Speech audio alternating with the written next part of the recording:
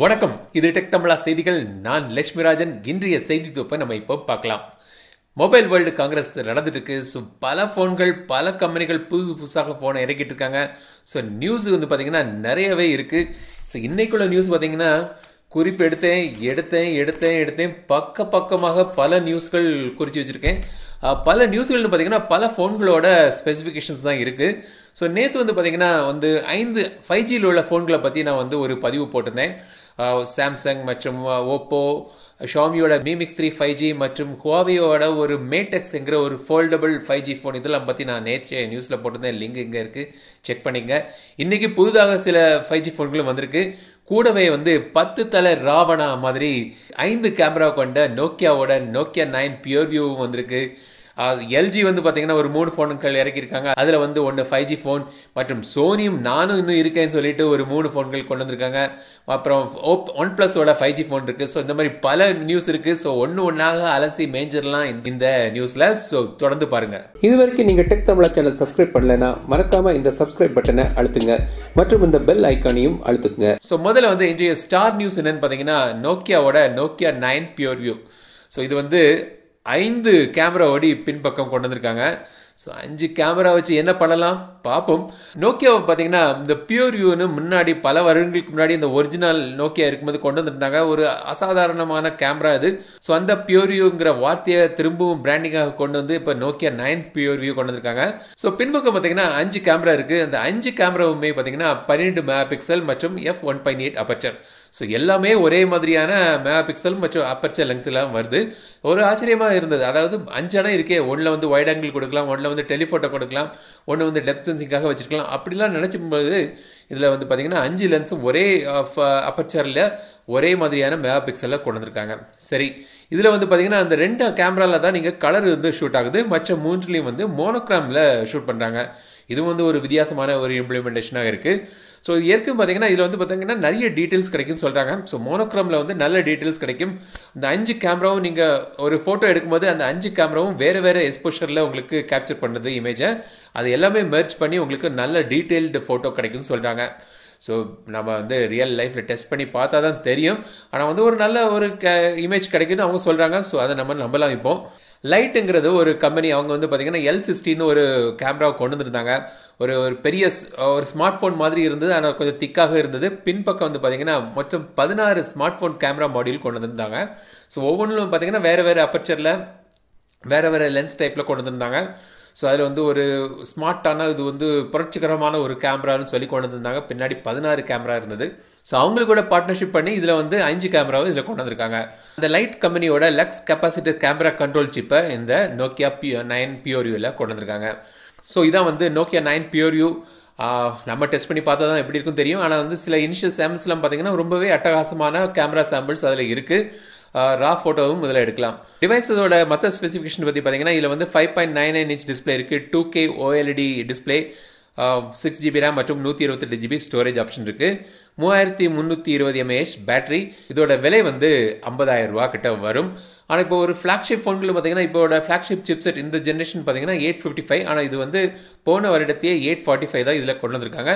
ஆனால் ஸ்டாக் ஆண்ட்ராய்டில் இது ரன் ஆகுது. ஸோ 845 இன்னும் நல்ல ஒரு ப்ராசஸர் தான். ஸோ ஸ்டாக் ஆண்ட்ராய்டில் இருக்கும்போது ஒரு நல்ல ஒரு பெர்ஃபார்மன்ஸ் இதில் கிடைக்கணும். ஆனால் இந்த நாட்ச்லெஸ் டிஸ்பிளே அதெல்லாம் இல்லை. மேலேயும் கீழேயும் பார்த்தீங்கன்னா அந்த சின்னலாம் ரொம்ப பெசல்ஸ்லாம் திக்காகவே இருக்குது. இந்த டிசைனில் இன்னும் கொஞ்சம் கான்சன்ட்ரேட் பண்ணியிருந்தால் இன்னும் நல்லா இருக்குன்னு நினைக்கிறேன். ஸோ நீங்கள் என்ன நினைக்கிறீங்க இந்த 5 கேமரா கொண்ட இந்த ஸ்மார்ட் ஃபோனை பற்றி? அடுத்தது LG பார்த்தீங்கன்னா 3 ஃபோன் கொண்டு வந்திருக்காங்க. LG G8 ThinQ, G8s ThinQ மற்றும் ஒரு 5G ஃபோன். இது LG V50. ஸோ இந்த 3 ஃபோன்களை பற்றி நம்ம இப்போ பார்க்கலாம். முதல்ல LG V50 ThinQ. இது 5G ஸ்மார்ட் ஃபோன். கால்காம் கூட கொண்டு வந்திருக்காங்க. ஸோ கால்காமோட X50 5G மோடம் இதில் இருக்குது. இந்த ஃபோனோட ஸ்பெசிஃபிகேஷன் பற்றி பார்த்தீங்கன்னா இதில் 6.4 இன்ச் OLED டிஸ்பிளே 2K ரெசல்யூஷனோடு இது வருது. நாச் இருக்குது. ஸோ இன்னும் இந்த ஃபுல் வியூ டிஸ்பிளேக்கெலாம் அவங்க போகாமல் அந்த நாச்சையே வச்சுருக்காங்க. நாச்சில் பார்த்தீங்கன்னா டூவல் செல்ஃபி கேமரா கொண்டு வந்திருக்காங்க. ஒன்று பார்த்தீங்கன்னா 8 மெகா பிக்சல், இன்னொன்று பார்த்தீங்கன்னா 5 மெகா பிக்சல் ஒரு வைட் ஆங்கிள் லென்ஸ் இதில் இருக்குது. V40 ThinQல இருந்த மாதிரி அதே மாதிரியான ஒரு செல்ஃபி கேமரா இம்ப்ளிமெண்டேஷன் தான் இதுலேயும். பின்பக்கம் பார்த்தீங்கன்னா ட்ரிபிள் கேமரா செட்டப் கொடுத்துருக்காங்க. ஒரு 12 mega pixel camera f1.5 aperture, ஒரு 12 mega pixel camera telephoto lens இது. இன்னொன்று மூணாவதாக ஒரு 16 மெகா பிக்சல் கேமரா, இது வந்து அல்ட்ரா வைட் லென்ஸ். இது வந்து ஸ்னாப்டிராகன் 855ல ரன் ஆகுது. 6GB RAM மற்றும் 128GB ஸ்டோரேஜ் ஆப்ஷன் இருக்கு. 4000 mAh battery, QC 3.6 fast charging விலை இருக்கு. ஸ்டீரியோ ஸ்பீக்கர் கொடுத்துருக்காங்க மற்றும் இதில் வந்து வாட்டர் ப்ரூஃப் அதோடி வருது. IP68 ரேட்டிங்கோடு இது கொண்டு வந்திருக்காங்க. ஸோ இது வந்து LG V50 ThinQ 5G phone. ஆனால் இதில் வந்து ஒரு எக்ஸ்ட்ராவாக ஒரு ஆக்சசரி கொண்டு வந்திருக்காங்க. ஸோ இப்போ பார்த்தீங்கன்னா பலரும் வந்து ஃபோல்டபுள் ஃபோன்லாம் கொண்டு வந்துருக்காங்க இல்லையா. ஸோ நாங்கள் ஃபோல்டபுள் ஃபோன்லாம் போகல, ஆனால் வந்து ஒரு அக்சசரியாக ஒரு டிஸ்பிளே கொடுக்குறோம், அந்த இதில் நீங்கள் வச்சிட்டிங்கன்னா உங்களுக்கு டூவல் டிஸ்பிளே கிடைக்கும் சொல்லியிருக்காங்க. சில மாதங்களுக்கு முன்னாடி நான் ஒரு வீடியோ போட்டிருந்தேன் ROG ஃபோன் பற்றி. அதுலேயும் வந்து ஒரு ஆக்சசரி இருந்தது. அதுலேயும் வந்து பார்த்தீங்கன்னா டூவல் டிஸ்பிளே பண்ணது தக்கன ஒரு ஆக்சசரி இருந்தது, அதே மாதிரியான ஒரு ஆக்சசரி. ஆனால் இந்த ஆக்சசரியில் தனியாக பேட்டரி கிடையாது. ஸோ உங்கள் ஃபோனோட பேட்டரியை தான் அது யூஸ் பண்ணுது. ஸோ இது வந்து ThinQ 5Gயோட ஒரு எக்ஸ்ட்ரா ஆக்சசரி. இந்த ஆக்சசரியில் உள்ள செகண்டரி டிஸ்பிளேல வந்து பார்த்தீங்கன்னா 6.2 இன்ச் டிஸ்பிளே இருக்குது, OLED Full HD+ ரெசல்யூஷன். லிஸ்ட்டில் அடுத்து வருது வந்து LG G8 ThinQ. ஸோ அதை பற்றி நம்ம இப்போ பார்க்கலாம். ஸோ இதில் வந்து 6.1 இன்ச் OLED 2K ரெசல்யூஷன் இருக்குது. ஸ்னாப்டிராகன் 855 தான் இதுலேயும். 6GB RAM மற்றும் 128GB ஸ்டோரேஜ் கொடுத்துருக்காங்க. பின்பக்கம் வந்து பார்த்தீங்கன்னா இந்த V50ல் உள்ள அதே செட்டப் தான், ட்ரிபிள் கேமரா செட்டப். ஆனால் செல்ஃபியில் மட்டும் கொஞ்சம் மாறுதல் இருக்குது. ஒன்று வந்து பார்த்தீங்கன்னா 8 மெகா பிக்சல் சென்சர் மற்றும் ஒரு TOF சென்சர் கொடுத்துருக்காங்க. ஆனால் இந்த ஃபோனில் ஒரு சிறப்பம்சம் என்னென்னு பார்த்தீங்கன்னா, ஸோ ஃபிங்கர் பிரிண்ட் சென்சர் இப்போ தெரியும், இதில் வந்து ஹேண்ட் ஐடின்னு ஒன்று கொடுத்துருக்காங்க. ஸோ உங்கள் ஃபோனுக்கு முன்னாடி உங்கள் கையை காமிச்ச போதும் இந்த கையில் உள்ள ரேகைகள் மற்றும் டெப்த் இதெல்லாம் அனலைஸ் பண்ணி உங்கள் ஃபோனை வந்து அன்லாக் பண்ண சொல்லியிருக்காங்க. இந்த TOF சென்சர் மூலமாக சில வேறு விஷயங்களும் பண்ண முடியும். அது என்னென்னு பார்த்தீங்கன்னா, உங்கள் ஃபோனை வந்து ஏர் மோஷன் மூலமாக கண்ட்ரோல் பண்ணலாம்னு சொல்கிறாங்க. கால் வருதுன்னா அசிச்சப்போவும் ஆன்சர் பண்ணலாம், இல்லாட்டி ரிஜெக்ட் பண்ணால் கூட நீங்கள் ஒரு ஏர் மோஷன் பண்ணால் கால் கேன்சல் பண்ணலாம். ஸ்க்ரீன்ஷாட் பண்ணதுக்கும் இந்த ஏர் மோஷன் மூலமாக நீங்கள் ஸ்க்ரீன்ஷாட் பண்ணலாம். வால்யூமை இன்க்ரீஸ் பண்ணதுக்கு, ஆப் கண்ட்ரோல் பண்ணதுக்கு, இந்த மாதிரி எல்லாம் விஷயங்களுக்காக இந்த ஹேண்ட் மோஷன் கொண்டு வந்திருக்காங்க, ஏர் மோஷன் சொல்கிறாங்க. ஸோ அதுவும் வந்து TOF சென்சர் மூலமாக இதில் கொண்டு வந்திருக்காங்க. ஸோ இது வந்து ஒரு LG G8 ThinQ. ஸோ அடுத்து வந்து பார்த்தீங்கன்னா LG G8s ThinQன்னு இன்னொரு ஃபோன் இருக்குது. ஸோ அதோட ஸ்பெசிஃபிகேஷன் பார்க்கலாம். 6.2 இன்ச் OLED டிஸ்பிளே இதுலேயும் இருக்குது. ஆனால் 2K ரெசல்யூஷன் கிடையாது, இதில் வந்து Full HD+ ரெசல்யூஷன். இதுலேயும் வந்து பார்த்தீங்கன்னா ஸ்னாப்டிராகன் 855 தான் யூஸ் பண்ணியிருக்காங்க. 6GB RAM மற்றும் 64GB ஸ்டோரேஜ் இருக்குது. மற்றபடி 128GB ஸ்டோரேஜும் இதில் இருக்குது. ஸோ எது வேணாலும் நீங்கள் சூஸ் பண்ணிக்கலாம். மற்ற ஸ்பெசிஃபிகேஷன்லாம் பார்த்தீங்கன்னா G8ல் உள்ள அதே ஸ்பெசிஃபிகேஷன் தான். ஆனால் கேமராலையும் பேட்டரிலையும் ஒரு சின்ன சேஞ்ச் இருக்குது, அது என்னென்னு பார்க்கலாம். ஸோ இந்த பின்பக்கம் கேமராவில் வந்து பார்த்தீங்கன்னா ஒரு சின்ன மாற்றுதல். அதாவது இந்த G8ல் வந்து 16 மெகா பிக்சல் அல்ட்ரா வைட் கொடுத்துருந்தாங்க. இந்த G8sல வந்து 13 mega pixel ultra wide lens கொடுத்துருக்காங்க. 3500 mAh வந்து G8ல் இருந்தது. G8sல வந்து ஒரு 50 mAh கூட்டியிருக்காங்க. 3350 mAh battery. ஸோ அதுதான் வந்து டிஃப்ரென்ஸ், மற்றபடி எல்லாமே சேம் தான். ஸோ இதான் வந்து LGயோட G சீரிஸ் மற்றும் இந்த V50 5G ஃபோன். இப்போ எல்லாரும் வந்து இந்த 5G ஃபோன்கள் கொண்டு வர மும்மரமாக இருக்கிறதுனால கால்கம் வந்து பார்த்தீங்கன்னா X50 ஒரு மாடம் கொண்டு வந்திருக்காங்க 5Gக்காக. Huawei வந்து போலாங் 5000ங்கிற அவங்களோட ஓன் 5G மாடம் தயாரிச்சிருக்காங்க. MediaTek வந்து பார்த்தீங்கன்னா M70ங்கிற ஒரு 5G மாடம் கொண்டு வந்திருக்காங்க. ஸோ இதில் வந்து பார்த்தீங்கன்னா மல்டி மோட் சப்போர்ட் இருக்குன்னு சொல்கிறாங்க. அதாவது 2Gயும் யூஸ் பண்ண 2Gலேருந்து 5G வரைக்கும் இது சப்போர்ட் ஆகும். LTE 5G டூவல் சப்போர்ட் இதில் இருக்குது. மற்றும் டவுன்லோட் ஸ்பீடு வந்து பார்த்தீங்கன்னா 4.7 GB/s கான டவுன்லோட் ஸ்பீட். அப்லோட் ஸ்பீடு வந்து பார்த்தீங்கன்னா 2.5 GB/s. ஸோ ஒரு அசாதாரண மேக்ஸிமம் ஸ்பீட் லெவல் இதில் இருக்குது. ஸோ ஆப்பிள் வந்து பார்த்தீங்கன்னா MediaTekோட அவங்க பேச்சுவார்த்தை நடத்திட்டு இருக்காங்க. ஸோ MediaTekோட மாடம் வந்து ஆப்பிள் ஃபோன்களுக்கு வந்தாலும் வரலாம். பல ஃபோல்டபுள் ஃபோன்கள் வந்திருக்கு, நம்ம சேனலில் பார்த்துட்டே இருக்கோம். ஸோ ஓப்போவும் வந்து பார்த்தீங்கன்னா இன்றைக்கி ஒரு டீசர் ஃபோட்டோஸ் போட்டிருக்காங்க. ஸோ அவங்களோட ஓன் ஃபோல்டபுள் ஃபோன் இது. பார்க்குறதுக்கு வந்து Huaweiயோட மேடெக்ஸ் மாதிரியே தான் இருக்குது. ஓப்பன் பண்ணிங்கன்னா 8 இன்ச்சுக்கான ஒரு டிஸ்பிளே இருக்குது. ஸோ அதே மாதிரி 2 டுவல் ஸ்க்ரீன் வெளியில் இருக்குது. அதை நீங்கள் ஓப்பன் பண்ணிங்கன்னா ஃபுல் ஸ்க்ரீன் ஆகுது. ஸோ பார்க்குறதுக்கு கிட்டத்தட்ட அதே மாதிரியான மேடெக்ஸ் மாதிரியே தான் இருக்குது. ஸோ இவ்வளவுக்கு இடையில் இந்திய கம்பெனி ஏதாவது இருக்கா, அதை பற்றி ஏதாவது நியூஸ் இருக்கா நீங்கள் கேட்குறது புரியுது. சென்ட்ரிக்ங்கிறது ஒரு இந்திய கம்பெனி. அவங்க வந்து பார்த்தீங்கன்னா ஒரு பாப்அப் செல்ஃபி கேமரா கொண்ட ஒரு ஃபோனை கொண்டு வர இருக்கிறதாக சொல்லியிருக்காங்க. அதை வந்து டெமான்ஸ்ட்ரேஷனுக்காக இப்போ மொபைல் வேர்ல்டு காங்கிரஸ்லையும் போட்டிருக்காங்க. ஆனால் இன்னும் 2-3 மாதம் ஆகலாம் சொல்லியிருக்காங்க. ஸோ சென்ட்ரிக்ங்கிற ஒரு இந்திய நிறுவனத்தோட ஒரு பாப்அப் செல்ஃபி கேமரா கொண்ட ஒரு ஃபோனும் வர இருக்குது. ஸோ 20,000 ரூபாய் கிட்ட இருக்குன்னு சொல்கிறாங்க. இது வந்து ஆஃப்லைன் சேனலில் தான் விற்க போகிறதாகவும் சொல்லியிருக்காங்க. ஸோ இதோட முழுமையான டீட்டெயில் பார்த்தீங்கன்னா இதில் வந்து 6.2 inch display full HD plus resolution AMOLED display இருக்குது, in display finger print sensor இருக்குது, pop-up selfie camera, helio P70 ப்ராசஸரில் இது ரன் ஆகுது.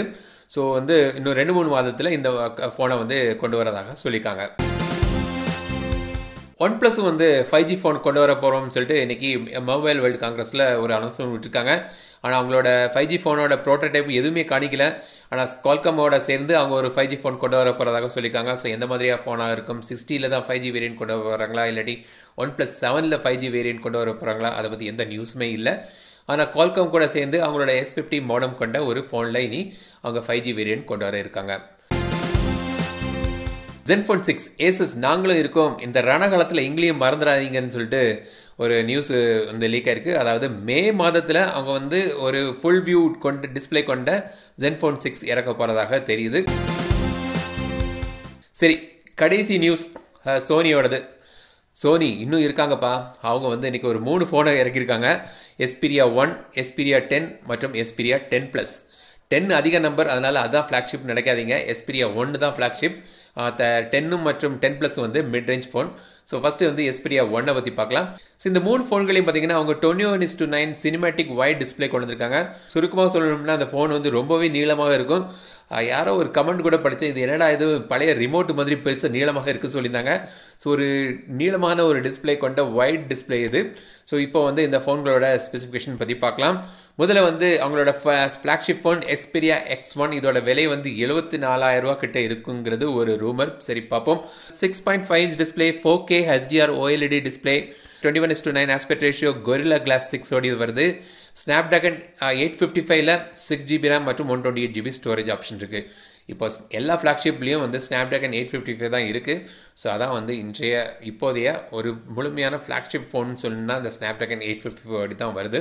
பின்பக்கம் வந்து ஒரு 12 MP கேமரா f1.6 மற்றும் ஒரு 12 MP வைட் ஆங்கிள் லென்ஸ் மற்றும் ஒரு 12 MP டெர்ஷியரி சென்சர் கொண்ட ஒரு கேமரா. அப்படி பின்பக்கம் ஒரு 3 கேமரா, செல்ஃபிக்காக 8 MP மற்றும் f2.0 அப்பச்சரில் 4K டிஸ்பிளேலாம் வச்சு வெறும் 3300 mAh பேட்டரி தான் கொடுத்துருக்காங்க. ஸோ பேட்டரி லைஃப் எப்படி இருக்க போகிறதுன்னு தெரியல. ஆனால் 4K வந்து பார்த்திங்கன்னா நிறைய பவர் கன்சப்ஷன் ஆகும். ஸோ இதுக்கு வந்து 3300 தாங்குமா என்னன்னு தெரியல. ஸோ இதான் வந்து X1.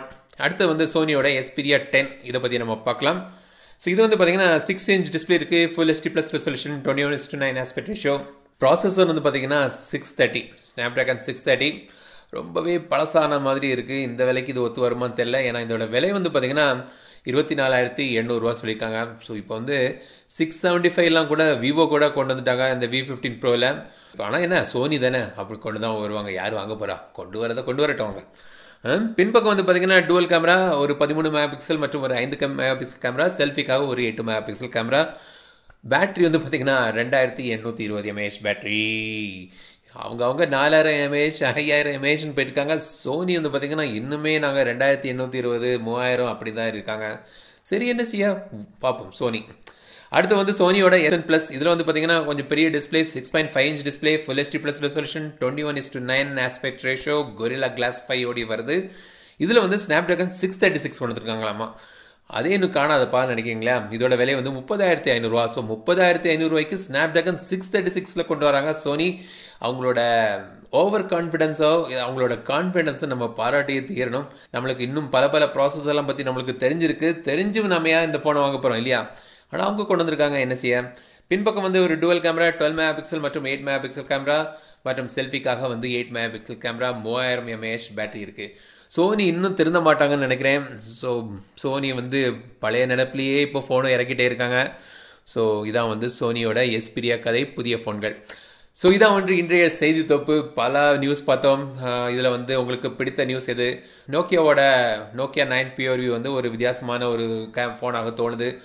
ஸோ இதான் வந்து இன்றைய செய்தி தொப்பு. இந்த வீடியோ எப்படி இருக்குது, உங்களோட தாட்ஸ் கமெண்ட்ஸில் சொல்லுங்கள். இந்த வீடியோ பிடித்திருந்தா லைக் பண்ணுங்கள். இது வரைக்கும் நம்ம சேனலுக்கு சப்ஸ்கிரைப் பண்ணலைன்னா இப்போவே சப்ஸ்கிரைப் பண்ணிடுங்க. அந்த பெல் பட்டனையும் அமைக்கிறீங்க. மீண்டும் அடுத்த வீடியோ சந்திக்கும் வரை உங்கள் இந்த விடைபெறுவது லட்சுமிராஜன். தமிழில் பேசு, டெக் தமிழா பாரு.